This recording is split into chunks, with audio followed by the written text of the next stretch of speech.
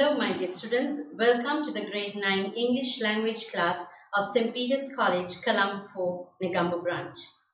So today I have come up with another simple grammar exercise for you all. This comes under competency level 4.7.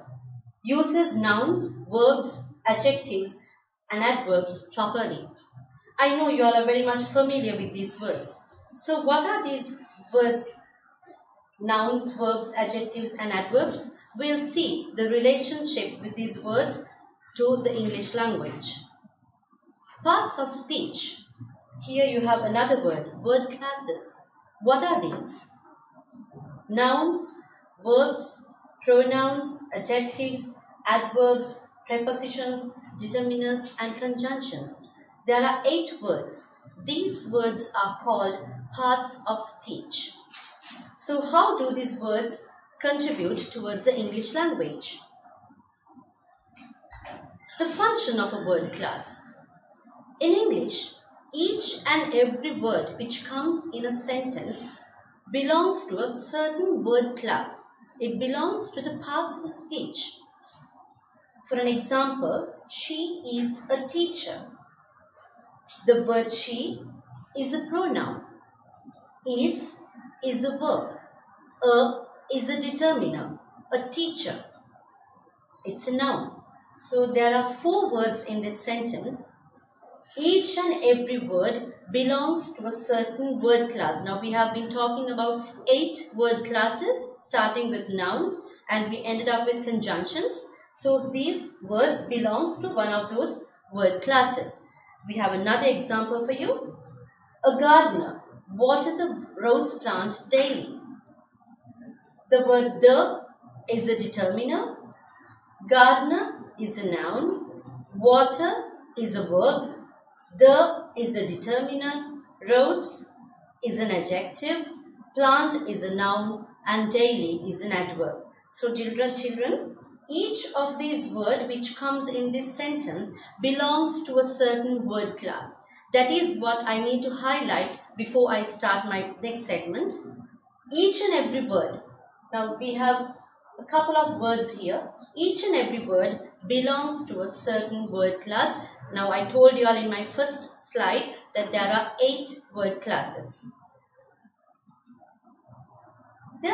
Now except those 8, we can say the 4 major word classes. Now we have already 8 word classes. Before that we can categorize the 4 major word classes.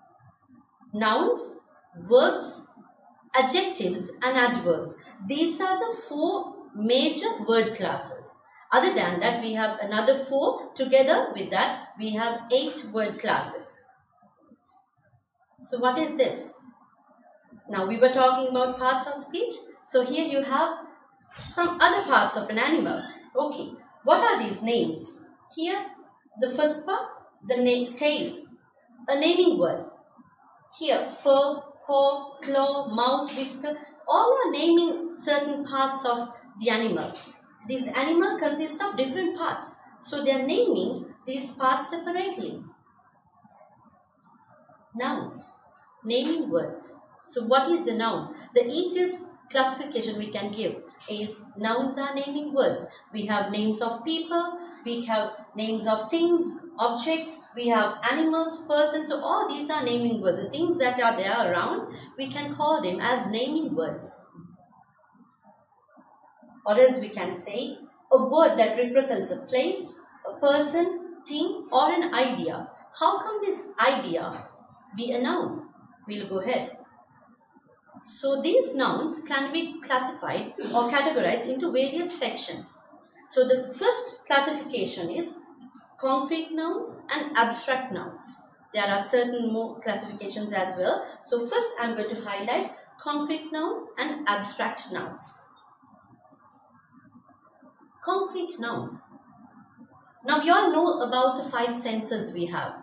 So concrete nouns, nouns which you can taste, nouns which you can see, you can smell, you can hear and you can touch. So when you use your 5 senses and then you can come up with these concrete nouns. Here I have given some examples as well. Cup, you can hold the cup. Cake, you can smell it or you can taste it as well. Then you have a ball, you have the chair, you have keys, all those things you can either touch or you can either feel or you can either hear, smell, see or taste. So these stuff are called concrete nouns. Now we are moving on to abstract nouns. Abstract nouns cannot be seen, cannot be touched, cannot be tasted, heard or smelled, but they can be experienced. So before I explain this, I told you all about an idea. Right? Nouns can be taken as ideas.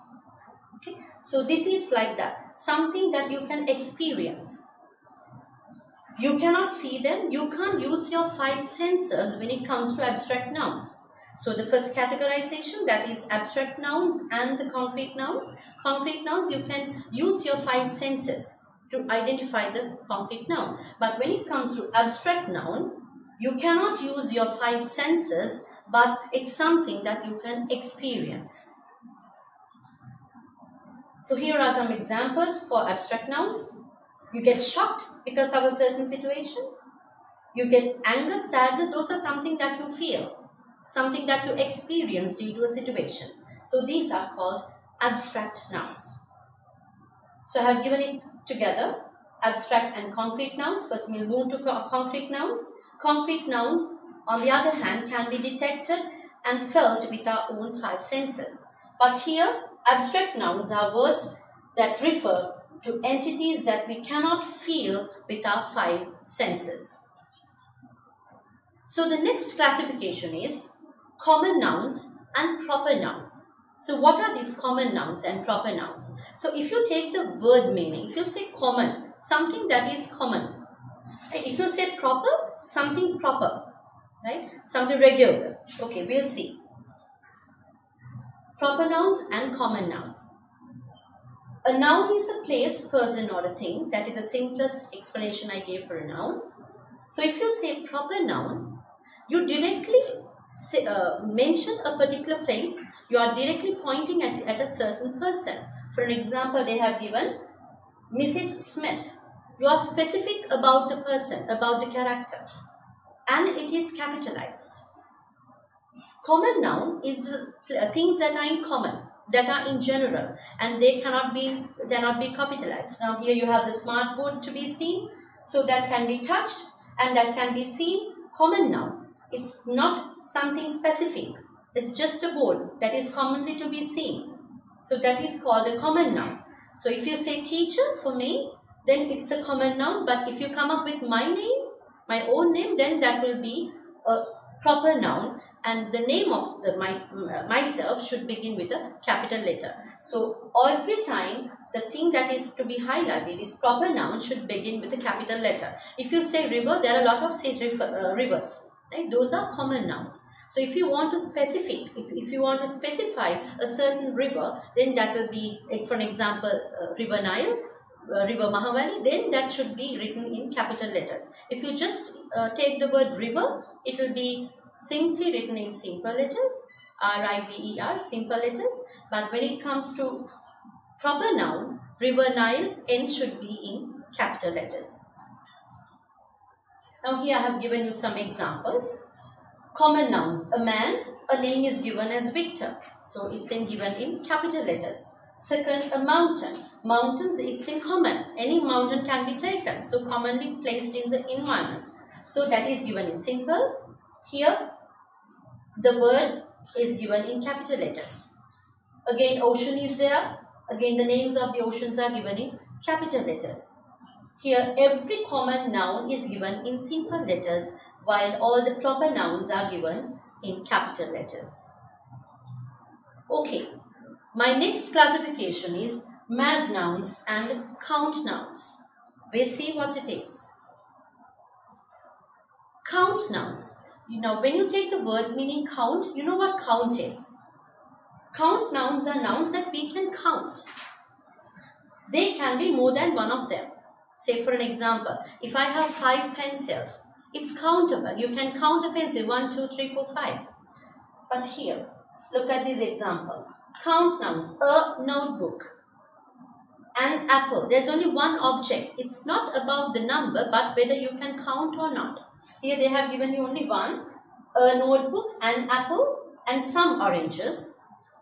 Few pupils. Count nouns. Aside from numbers, now I was talking about pencils, say you can count from 1, 2, 3, 4, 5. But apart from counting, you can use some words to show that we can quantify them. Here are the examples: a, an, the, some, many, and few. In the example also I have given a notebook, an apple, some oranges. So these are the words that you can use to show that we can quantify them. Right? Here I have given you some examples for countable nouns. Okay. Right. Moving on to mass nouns. Mass nouns are used as uncountable nouns. They cannot be counted. You can call them as uncountable nouns as well. Generally, they do not have plural forms. We do not use numbers to count them. We use counters instead. Let's move on to the example. Bottle of milk. You know, milk is an uncountable noun. You can't count milk. 1 milk, 2 milk. Likewise, you can't count it.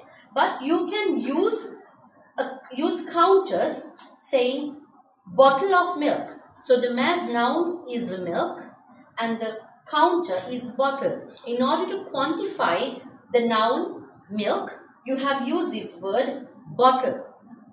And we move on to the second example, strands of hair. Here you can't count. I have 1 hair, 2 hairs, 3 hairs. You can't count it. So that is the mass noun, and strands is a counter which you have used to count the hair, strands of hair. So you can use counters instead of saying 1, 2, 3, 4 for mass nouns.